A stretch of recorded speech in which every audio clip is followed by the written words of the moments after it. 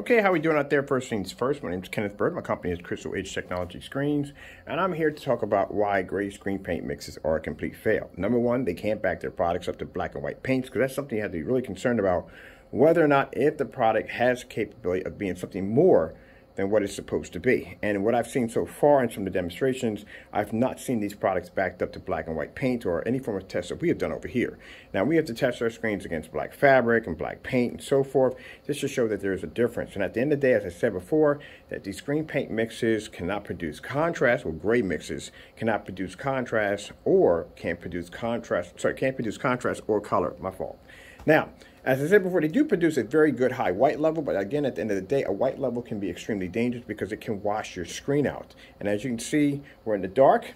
We have no light in the environment, and just a little bit of LED lights we have. And we're using our Christie 5000 lumen projector, full 1080p. And as you can see, that the gray screen paint mixes are having a very difficult time pulling up a basic color red.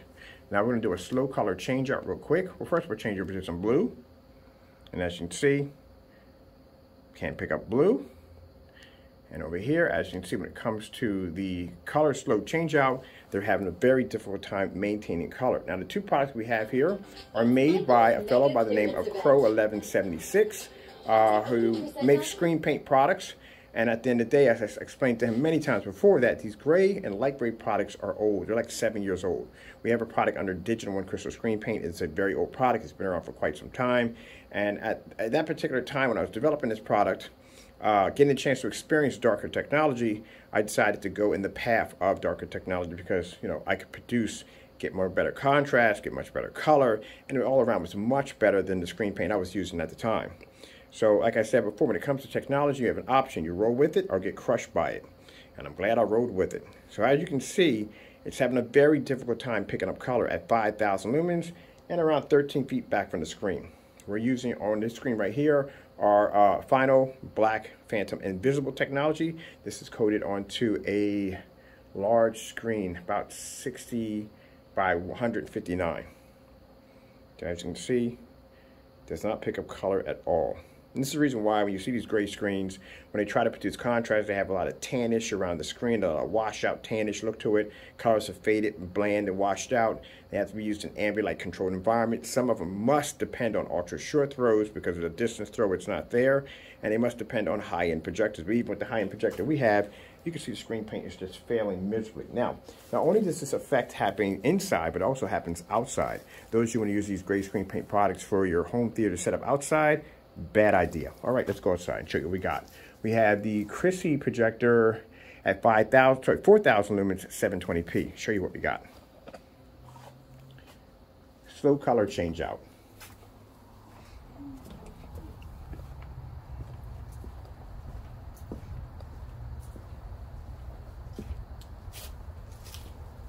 Curious how autocomplete works, or why you see the ads you do?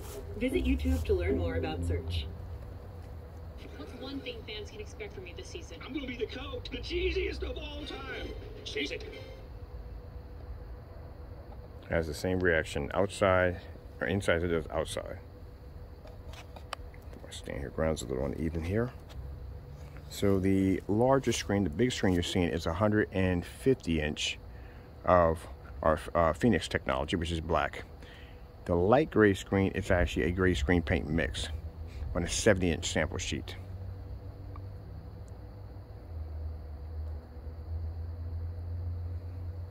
Up close, you can see it for yourself.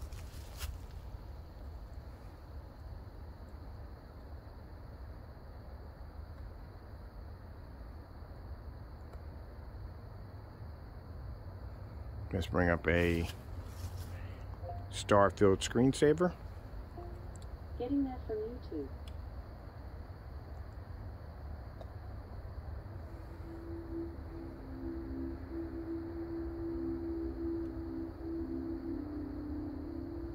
Doesn't see contrast, as you can see. 4K snow screensaver. Getting that from YouTube. And mind you, our technology was supposed to be so dark that you basically could not see the screen. Let's see if we can make the screen so dark you can't see it. There you go. Now, we always expect for our white levels to drop a little bit when it comes to darker screens, but not to the point where they're going to be so dark that you can't see the screen. Let's come over here and show you the angle gain.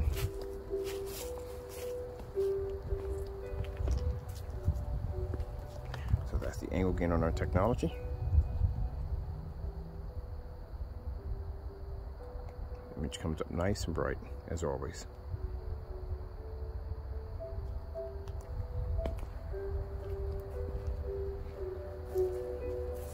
All right, let's go back inside and repeat the same demonstration in there. Not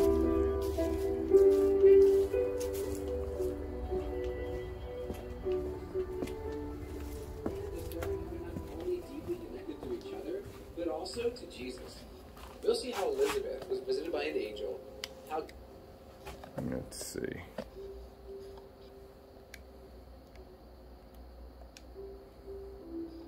There's the star field inside on 5,000 lumens.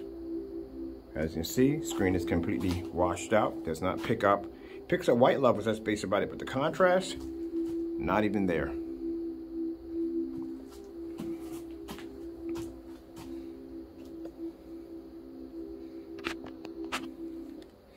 And let's pick up the snow levels. Oops, sorry about that. And that's our snow levels right there.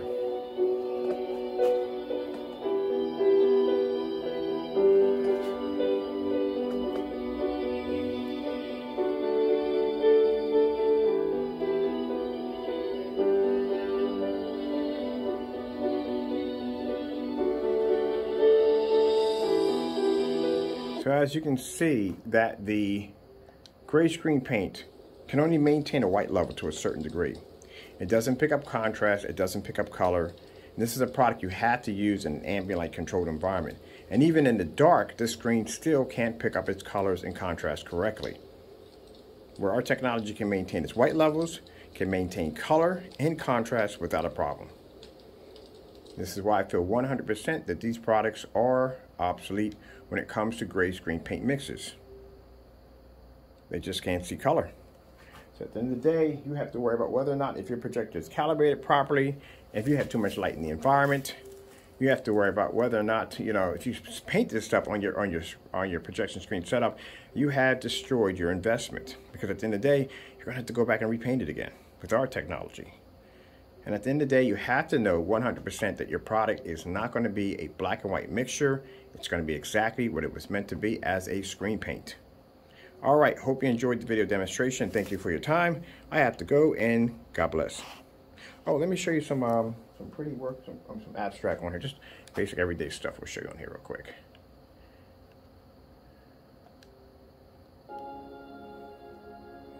Let's just show you how amazing the colors and contrast and everything just comes together on our technology. Here we go.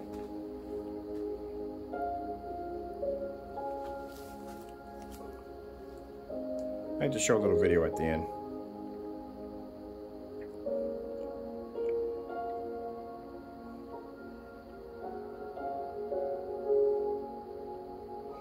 We'll let that play for a minute.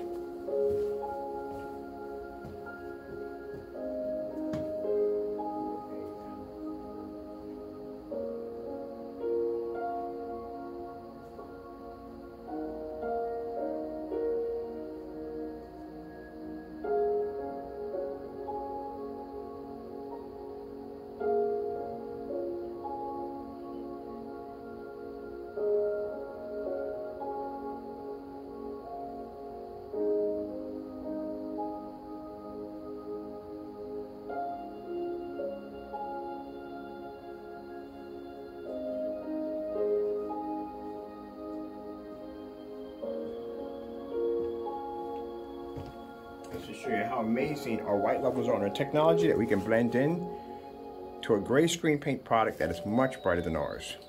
We're going to pause right here on this one. We're done here. Just going to pause right on this one. We're done with that video in there. Let's go outside. We have the same video about to play again, and we're done.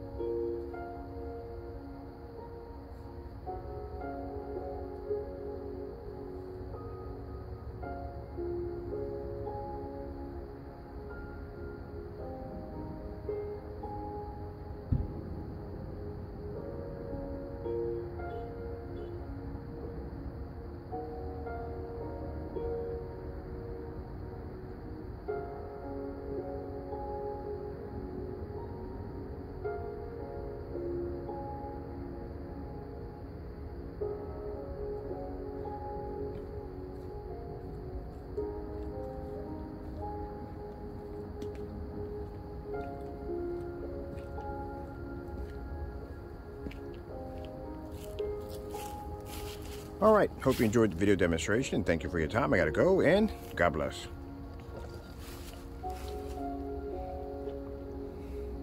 Oh, let me get the angle gain real quick while we're at it.